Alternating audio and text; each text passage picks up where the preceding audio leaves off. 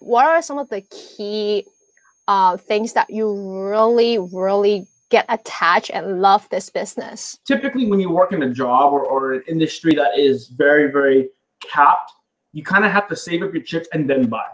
What I like about this one is you're able to build yourself up towards that dream home, dream car, dream family, dream lifestyle, dream trip. You can set a goal towards it, work hard towards it, and hit. Because in a job or a salary or career or hourly wage, no matter how hard you work, you're capped at that salary, capped at that hour. So what I loved about this industry is you're able to do that. But what's even more important than that is specifically this company, it allowed me to transform my health time and time again. I don't know if you noticed, Allison, but let me see if I can pull it up.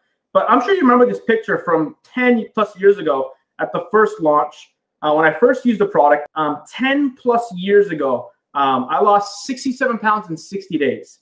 So this was my transformation. That was me. So if you get Whoa.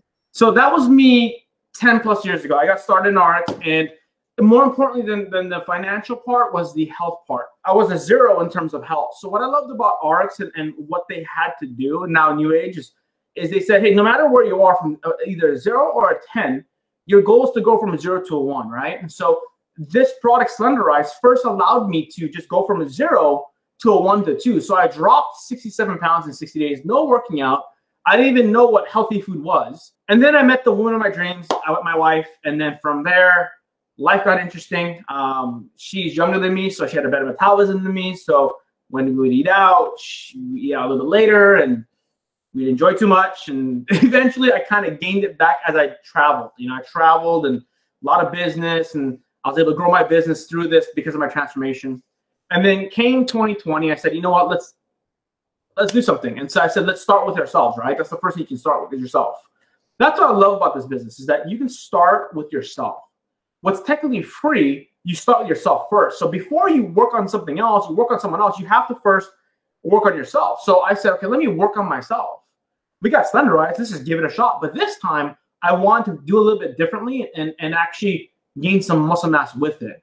And so that was the start, because 2020 for me was such a bad year. I wanted to start 2021 off right. And so that's what I did. So that's what I love about RX, is that no matter how many times I fell, no many times I lost weight, gained weight, got fat, got skinny. It doesn't matter how many times. What I love this business, you can kind of pick yourself back up and start again. In a traditional business or a job, if you lose it, you lose your brick and mortar. You have to.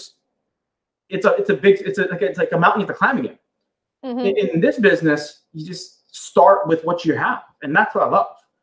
RX is such a mobile boat, I guess you could say, that you can set a better sail and you'll see it right away.